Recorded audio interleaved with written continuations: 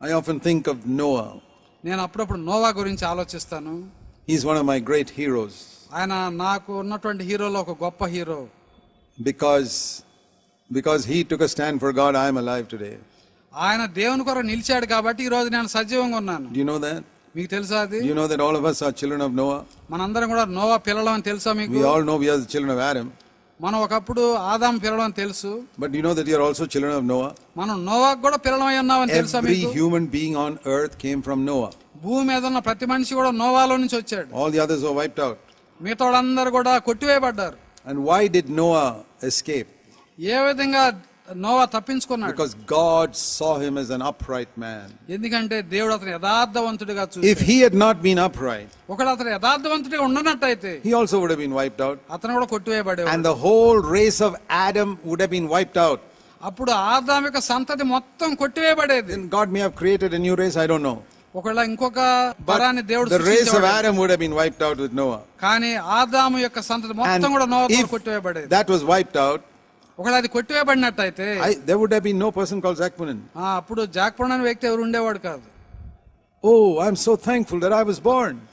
నేను ఎంత పుట్టినందుకు దేవునికి వందనాలు చెల్లిస్తున్నాను. I'm so thankful that I became a child of God. దేవుని బిడ్డనైనందుకు దేవునికి వందనాలు చెల్లిస్తున్నాను. Because of Noah. ఎందుకంటే నోవాను బట్టి. Otherwise I wouldn't be alive. లేకపోతే ఆయన సజీవుడినేవాడిని కాదు. I've got a place in heaven because Noah was faithful.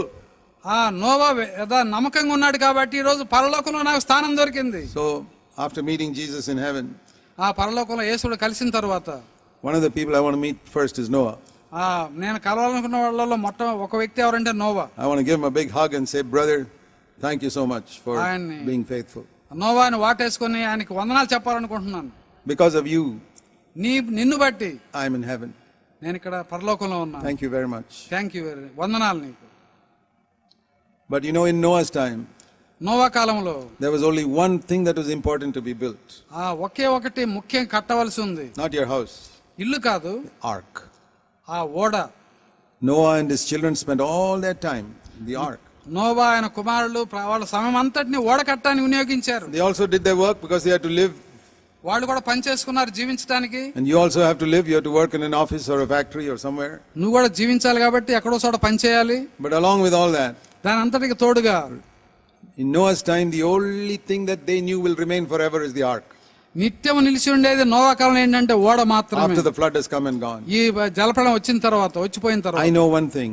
ఒక్కటి నాకు తెలుసు. That is the church of Jesus Christ that's going to remain when everything else is destroyed. క్రీస్తు సంఘము ఏది జరిగిన నిత్యము నిలిచి ఉండేది క్రీస్తు సంఘమే. Along with all my other work, మిగతా పనులన్నీ which is only to earn my living, అవన్నీ కూడా నేను జీవించడం. I want to concentrate on building the church. కానీ సంఘం కట్టడానికి నేను సహకరించాలనుకుంటున్నాను. If I were living in Noah's time, I would have joined him and said, brother Noah, I will work with you day and night on the ark. ఒకవేళ Noah కాలంలో జీవించి ఉన్నట్టయితే నేను Noah దగ్గరికి వెళ్ళి బ్రదర్ నోవా గారు నేను కూడా ఈ పనులు సహకరిస్తానని చెప్పాను. That is the most important thing for me. ఎందుకంటే అది నాకు చాలా ముఖ్యమైన విషయం. But today, కానీ ఈ రోజు it is building the church of Jesus Christ.